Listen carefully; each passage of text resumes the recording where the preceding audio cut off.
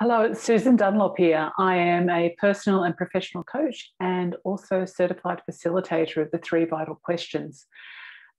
Before I get started, I have actually got a saxophonist living next door. So if you can hear just that little bit of saxophone going, that's the way I live. I just thought I'd take a moment to introduce my new work because I've evolved from having been a CEO of a large company to being a life coach to being what? And people sort of go, so what did you do? Did you retire? So I didn't retire, and I'm doing what I'm absolutely passionate about now in terms of the people that I'm coaching. It's actually about the work I'm doing, not who I am. So I thought I would just introduce the idea of what the facilitation is, as well as obviously how that complements the work I do as a coach and also who it's for. So the work is, as I said, 3 vital questions, and it's applying the power of TED, TED is the empowerment dynamic, to work and life. It's work that sort of fits in nicely. It complements my personal and professional coaching. I coach leaders and teams. And by leaders, I don't just mean business leaders.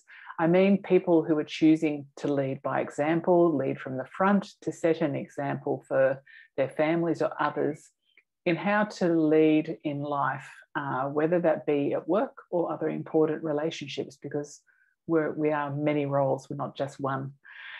So right now, it's February 2022, and we're still in a bit of the current of drama and anxiety and reaction.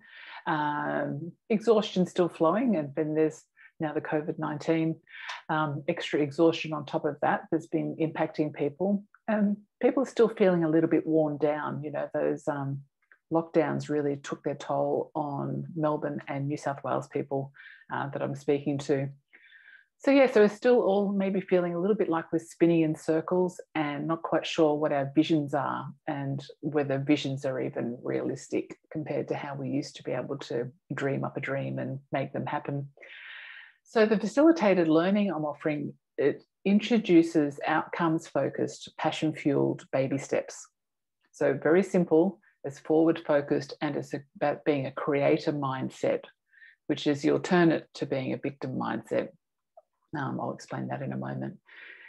And I was listening at the gym this morning, someone was telling me how they're on Wordle, and then I realised that they're not just meaning typing up Wordles, they're actually playing a game called Wordle. And I was thinking, how could I actually describe a creator mindset and what it looks like if I had to do a Wordle, which I will create later.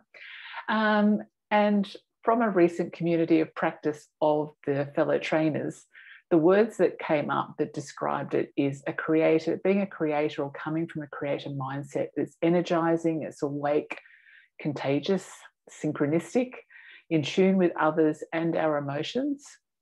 It's calming and it's challenging, and it awakens our curiosity. There's no judgment in it, so it's like coaching. So it's non-judgmental, empathetic, outcome-focused, authentic and joyful. So a creator assumes the best in others. We assume that every person has got a creator within them. So it's changing that way we operate in terms of how we look at the people around us, thinking that they need rescuing or that they need to be told what to do. It's supporting them, cheering people on, cheering yourself on in a much more empowered way. So it's work that's really good to do on yourself first. And so it's really good if you're a leader of a business or in a household, you're feeling like, in that position as parent, if you do the work on yourself first, because you can just emulate the new way of being by way of example that way. Anyway, heart-centered, passionate and powerful. I forgot those words. The training and facilitation, it's quite adaptable in the way it's presented. So at the moment, I'm doing one-on-one sessions just with private individuals, and they're both, at the moment, they're both parents of a few children and partners. So, they're going to take it into their own lives and also sort of see how they as an employee can actually maybe bring it into their workplaces. So it's a way to actually bring your team on board eventually. Like if you do it for you and then do it for your team, it's that sort of making a conscious shift of language and mindset and your focus. Your meetings will become far more effective. The tools that you can actually draw on and sort of have a shared familiarity and go, oh, that's me doing that again. It just creates some levity, and then it means that you can just pause and then move forward to what you actually do want, not be stuck in the mud of drama that is so much of in a workplace or around our families. So in 2021, the reason why I am doing this work is I partnered with the Centre for the Empowerment Dynamic, who are the owners and founders of the work. And I'm the first Australian certified facilitator of the 3 vital questions and the power of TED. TED, T-E-D, is actually the empowerment dynamic, not TED Talks. Those 2 titles, the power of TED and the 3 vital questions, are actually book titles written by founder David Emerald. He now works in partnership with his wife, master coach, author and facilitator Donna Zajon. So I've studied, I trained with them most of last year in one level, and then I went in to do the coaching program and then the facilitation program, having come from a background of being a CEO and a professionally trained coach, and where I want to take this work. So what they do is they have actually created a coaching and training framework, which are the antidote to the drama triangle roles of victim, persecutor, and rescuer, which is why I said victim earlier. So those drama triangle roles were first identified by Stephen Cartman in the 1960s. And David started doing the work on it after he came across an epiphany in his own life that he wanted to find the alternative to the victim role that he'd been finding himself playing. And he shifted into understanding that he actually had a creator role inside him, and then everything has turned from there. It's been delivered by fellow trainers for at least 10 years over in the States, and it's been adopted by leaders and teams of like large tech companies and through universities. Some of the work is actually now part of curriculums of study at unis.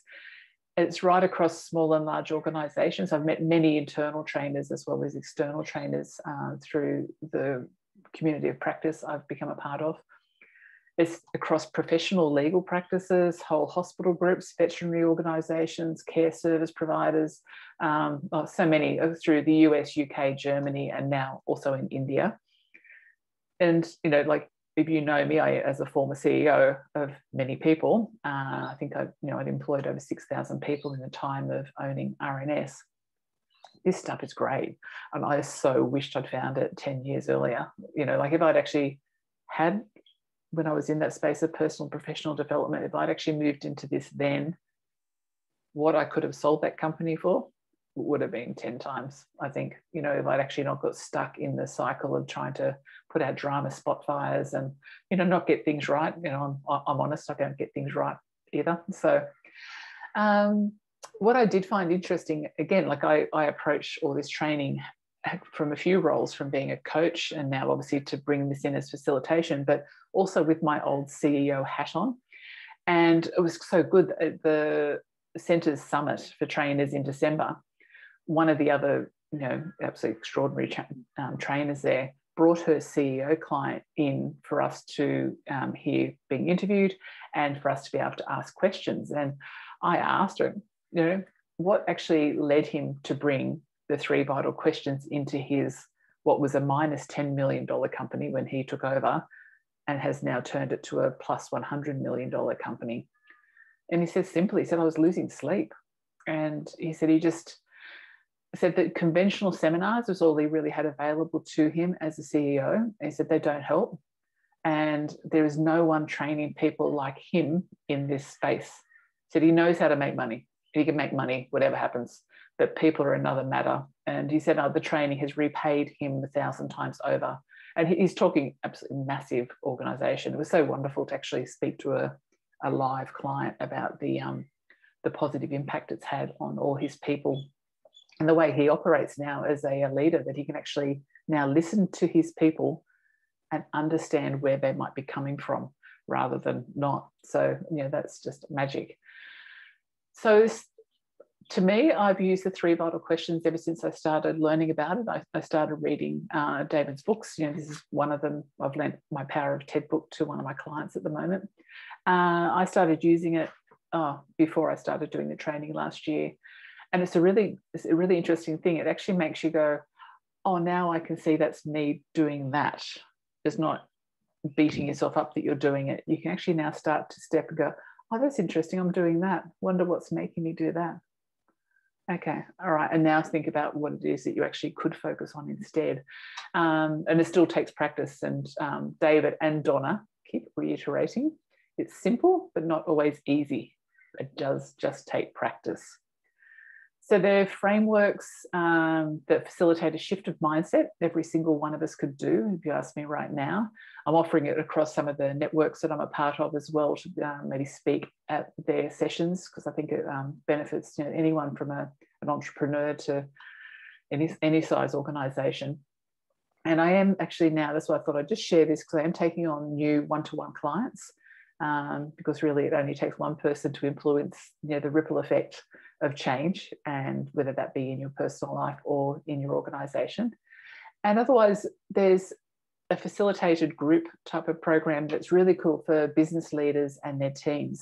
So, you know, the 3 vital questions is a facilitated training and is done via an online e-learning platform that I would give you access to, intermingled with Zoom discussions where I would actually lead your team to actually start having that communication in a safe environment that, you know, I'm unbiased. I can be there, and I can be there to make sure that you can start to open up the communication through a range of exercises in a 1-hour facilitated session, whilst your people go away and do the e-learning at whatever time they want to do, because it's only really, like say, a 3-minute video, exercises, and then a little bit of reflection and some homework each module you go through of 8 modules.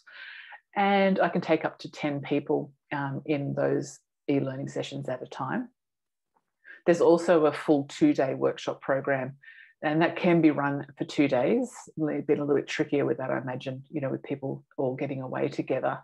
Or it could be broken down into smaller modules, depending on whether you all want to come up to Noosa and do it as a retreat, or I come down to where you are and do it as a retreat there, or break it up into, you know, 4 times 4 hour sessions over a period of time, which might work really well just to expand the learning process so you can practice it all in between as well. So yeah, that's a little bit about what I'm doing. So I'm actually quite fueled in a way that everything that I'm doing has a really deep meaning to me. I came across the drama triangle when I was 40, and I looked at it and went, I don't know what to do with that. I better get back to work. And I left it. And, you know, strangely, by becoming a coach, I got to meet David and Donna in a webinar at the International Coaching Federation. And they talked about the antidote to the drama triangle. I was like, meant to be.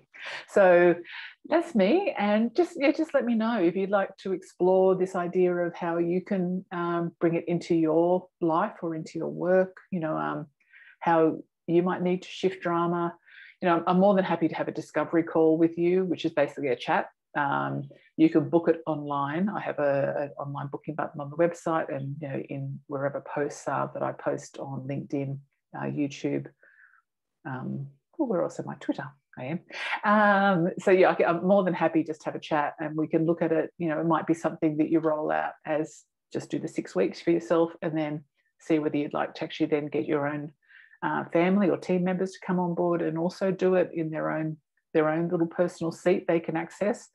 Or if it's something you want to take out across your team, it could be a whole year's worth of programming that we can just create a nice rhythm so that the learning stays deep.